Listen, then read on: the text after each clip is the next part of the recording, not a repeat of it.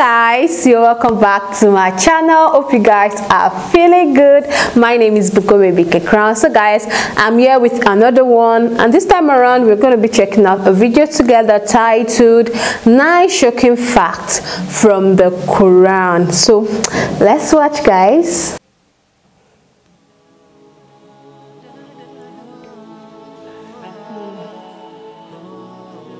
Ever since the dawn of mankind, we have sought to understand nature and our place in it.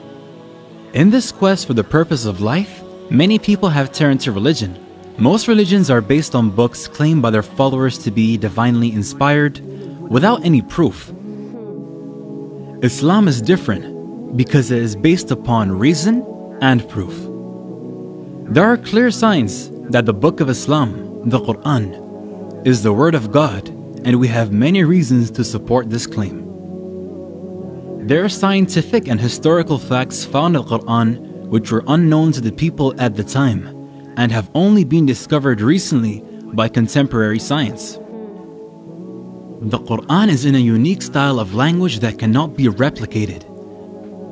This is known as the inimitability of the Quran. There are prophecies made in the Quran and by the Prophet Muhammad, peace be upon him, which have come to pass. Wow. I can't wait to know the prophecy. The following are some facts found in the Quran. Number 1. Origin of life. Water is essential for all living things. We all know that water is vital to life, but the Quran makes a very unusual claim. We made every living thing from water. Will they not believe? In this verse, water is pointed out as the origin of all life. All living things are made of cells. We now know that cells are mostly made up of water. For example, 80% of the cytoplasm, basic cell material, of a standard animal cell is described as water in biology textbooks.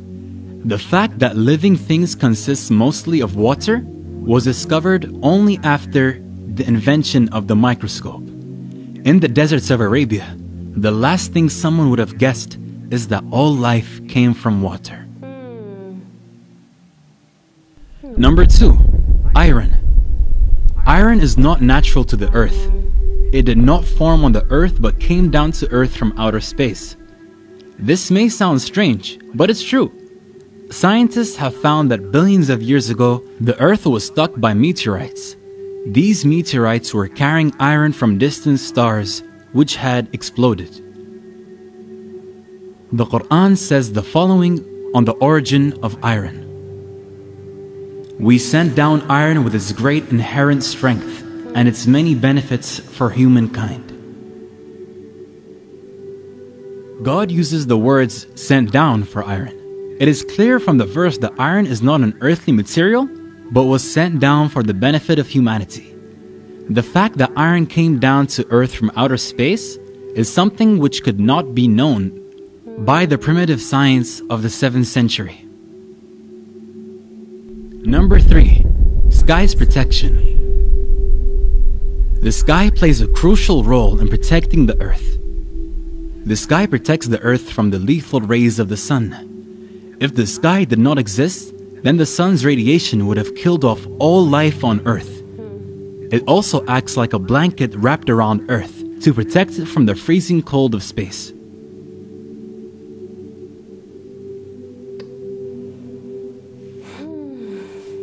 If this temperature was to reach Earth, then the planet would freeze over instantly. The sky also protects life on Earth by warming the surface through heat retention, greenhouse effect, and reducing temperature extremes between day and night. These are some of the many protective functions of the sky. The Quran asks us to consider the sky in the following verse. We made the sky a protective ceiling, and yet they are turning away from our signs. The Quran points to the sky's protection as a sign of God. The protective properties of the sky were discovered by scientific research conducted in the 20th century. Number 4. Mountains. The Quran draws our attention to a very important characteristic of mountains. Did we not make the earth as a resting place and the mountains as stakes? The Quran indicates that mountains have deep roots by using the word stakes to describe them. In fact, mountains do have deep roots, and the word stakes is an accurate description for them. A book titled Earth by geophysicist Frank Press explains that mountains are like stakes and are buried deep under the surface of the earth. Mount Everest, the height of which is approximately 9 kilometers above ground, has a root deeper than 125 kilometers. The fact that mountains have a deep stake-like roots was not known until after the development of the theory of plate tectonics in the beginning of the 20th century. Number 5. Expansion of the universe. At a time when the science of astronomy was still primitive, the expansion of the universe was described in the Quran.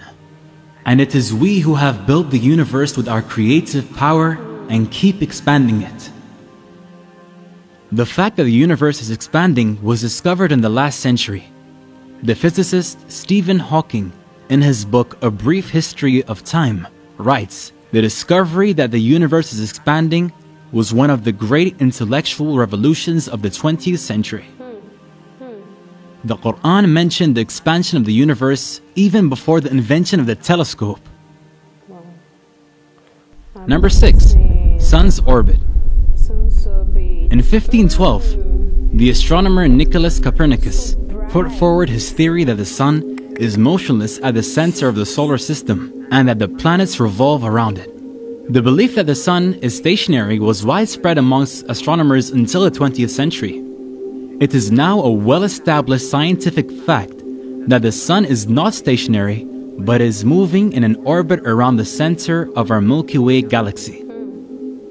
The Quran mentions the orbit of the sun. It is He who created night and day, the sun and the moon, each floating in its orbit. The Quran would have been wrong according to astronomers just a couple of decades ago, but we now know that the Quranic account of the sun's motion is consistent with modern astronomy. Number 7. The ocean. The Quran uses imagery to convey its deep meanings. Here it describes the state of the unbelievers as darkness out in a deep ocean, which is covered by waves, above which are waves, above which are clouds, layers of darkness, one upon the other.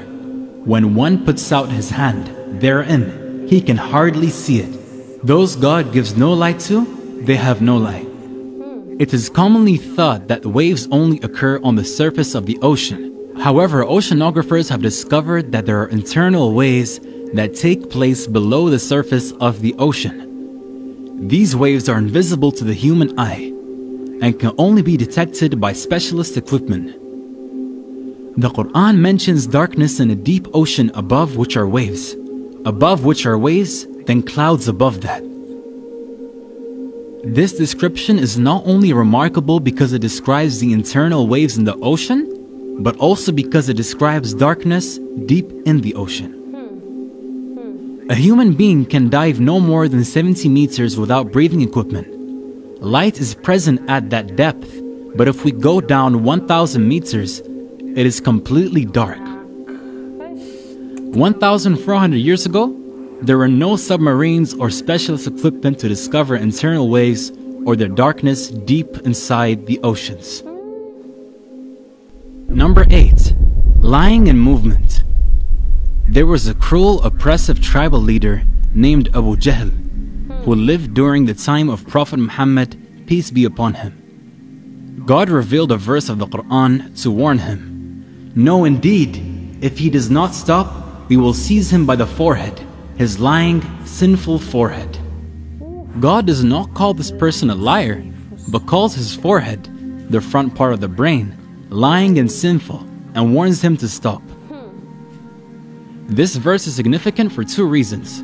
The first is that the front part of our brain is responsible for voluntary movement. This is known as the frontal lobe. A book titled Essentials of Anatomy and Physiology, which includes the results of research on the functions of this area, states, the motivation and the foresight to plan and initiate movements occur in the anterior portion of the frontal lobes, the prefrontal area. The part of the brain that is responsible for movement is said to be seized if the man does not stop. Secondly, numerous studies have shown that this same region, frontal lobe, is responsible for the lying function of the brain. One such study at the University of Pennsylvania, in which volunteers were asked questions during a computerized interrogation, it was found that when the volunteers were lying, there was significantly increased activity in the prefrontal and premotor cortices frontal lobe region. The front part of the brain is responsible for movement and lying. The Quran links movement and lying to this area. These functions of the frontal lobe were discovered with medical imaging equipment which was developed in the 20th century. Number 9. Pain receptors.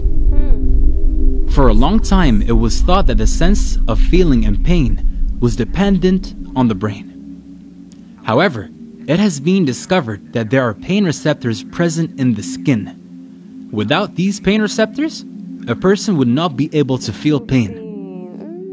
Consider the following verse on pain. We shall send those who reject our revelations to the hellfire. When their skins have been burned away, we shall replace them with new ones so that they may continue to feel the pain. God is Almighty, All-Wise. God tells the people who reject His message that when they are in hell and their skins are burnt off so they can't feel any pain, He will give them new skins so that they continue to feel the pain. The Quran makes it clear that pain is dependent upon the skin. The discovery of pain receptors in the skin is a fairly recent discovery for biology. These are just some of the many facts found in the Quran. It is important to know that the Quran is not a book of science, but that it is consistent with science. To claim that scientific facts in the Quran are due to coincidence would be irrational. The best explanation is that God revealed this knowledge to the Prophet Muhammad. Just like the Quran contains knowledge about the natural world, it also contains information about the inner dimensions of our souls. It relates to our feelings, wants, and needs. The Quran informs us that we have a purpose in life, and that following God's guidance will lead us to an inner peace in this life and paradise in the hereafter, and that rejection of His message will lead to depression in this life and hellfire after death. We shall show them our signs in the universe and within themselves, until it becomes clear to them that this is the truth. Is it not enough that your Lord is the witness of all things?